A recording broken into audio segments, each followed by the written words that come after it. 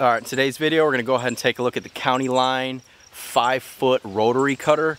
Let's go ahead and get it hooked up now.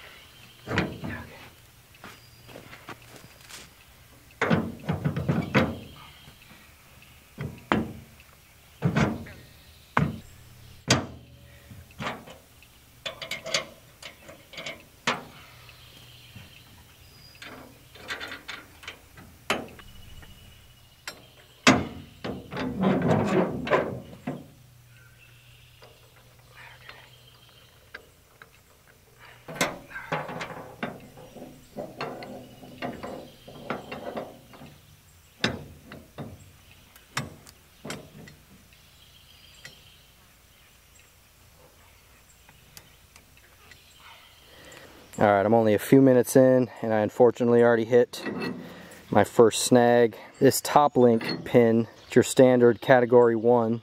Can't get my linch pin in there.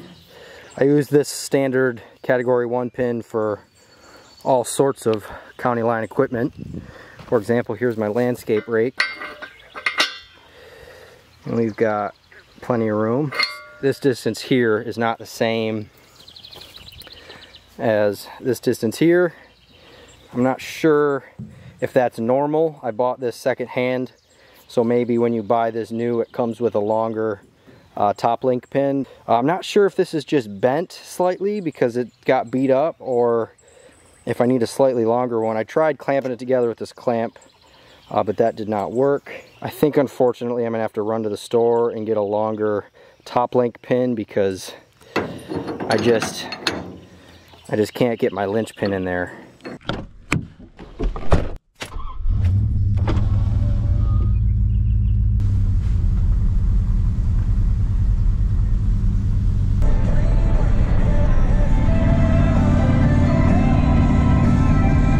His name is actually Austin Post, so his last name is Post. So where did Post Malone come from? The rumor is that he plugged his name into a rap name generator. I don't know if that's true or not. It's Post Malone and Morgan Wallen. Diabetes, high blood pressure, anxiety meds, everyone's on them. Hey, this is Brett Young, and you're about to hear my new single, Dance With You.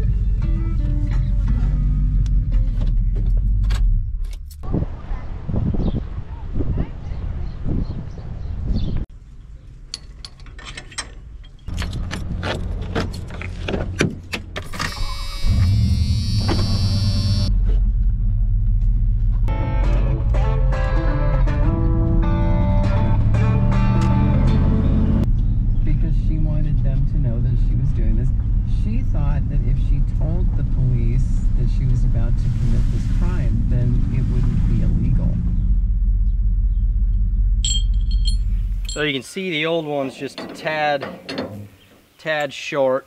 The longer one is about an inch longer, roughly. So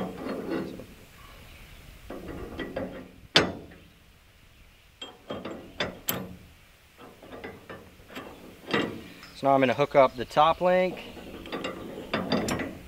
add on my linch pin. We should be good to go.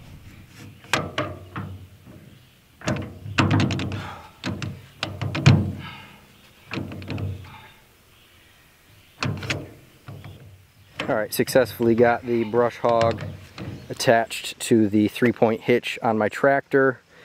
This is actually my first attachment that I own that requires me to hook it up to the PTO. I've actually never operated an attachment that is PTO driven, so this will be a first. I did a fair bit of research to make sure everything's on right. I'll just kind of double check everything before I get it started.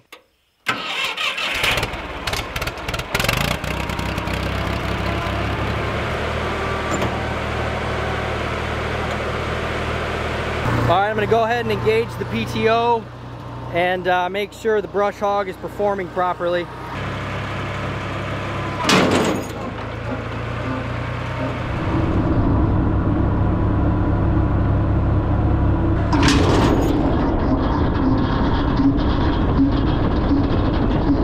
Alright, I think everything seems to be working as it should. Shut the tractor down real quick.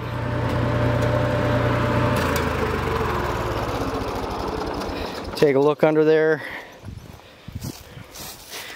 Everything seems to be as it should. The blades look decent. A little banged up here. I'm sure I can either resharpen those or pick up some new ones in the future, but yeah, I think we're ready to put this whole brush hog to the test.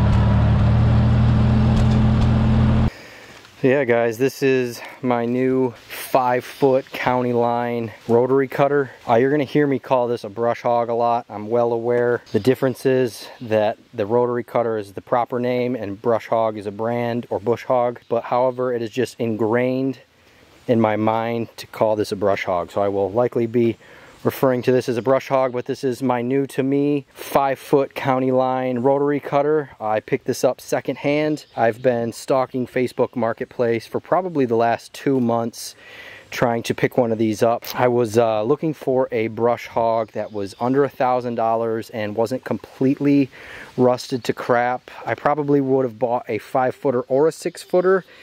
This is a Ford 4000, so this is plenty of horsepower for this size brush hog. But I do, however, plan on in the future getting a smaller tractor, whether that's like a subcompact, more modern tractor, or if I pick up maybe like a Ford 8N for kind of mowing and stuff like that. So I wanted to get a brush hog that would fit on this as well as a smaller tractor in the future. So yeah, I was on Facebook Marketplace the other day and this got listed, and within minutes I messaged the guy, and lucky enough, he was just right down the road. He had a bunch of other people message him, but I was the first one. He sent me his address, and I hooked up the trailer and headed over there and picked it up. I purchased this brush hog for $850.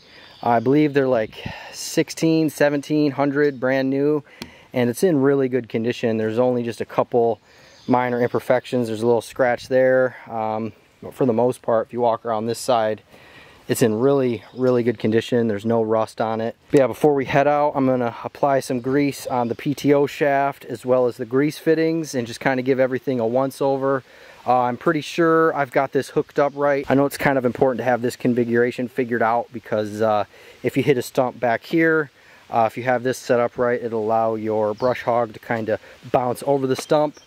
So I'll do a once over with that, make sure that's good. And then I think we're gonna head out to a field on my property. It's got really tall grass as well as a couple of autumn olive bushes. I'm really curious to see if this thing can kind of shred up one of those larger autumn olive bushes. We have those bushes just riddled throughout our property, and I'll be really pleased if I can kind of take those out with this and kind of mulch them up. So yeah, we'll head out and see how this 5-foot CountyLine rotary cutter performs.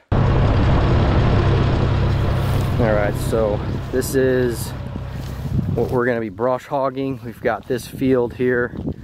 I keep a center trail just kind of mowed with my lawnmower. That way we can use it as a walking path, which is kind of nice, but we've got really tall grass here that my lawnmower just can't handle. I would have to mow it probably 3 or 4 times to get this to look how it is here. And then I also want to test out running the brush hog on these autumn olive bushes right here. If I can somehow reverse the tractor and just kind of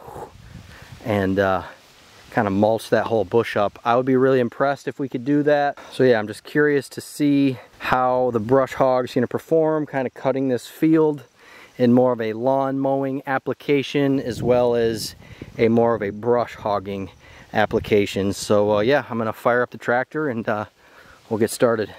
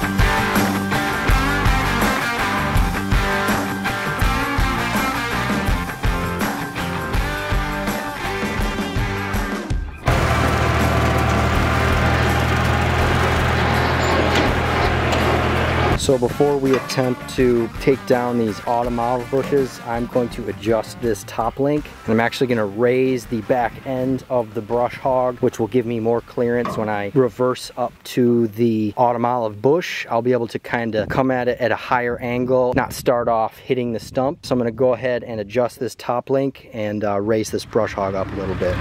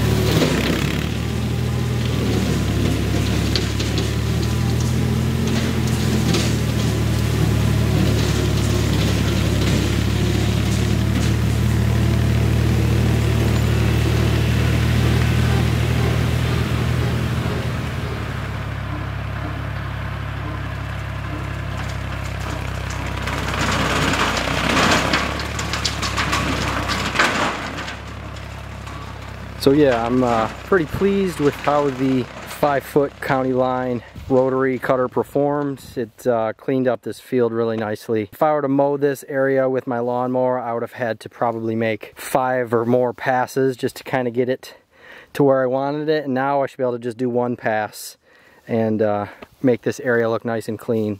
But I really like this area for a few reasons. So Vanessa and I are videographers.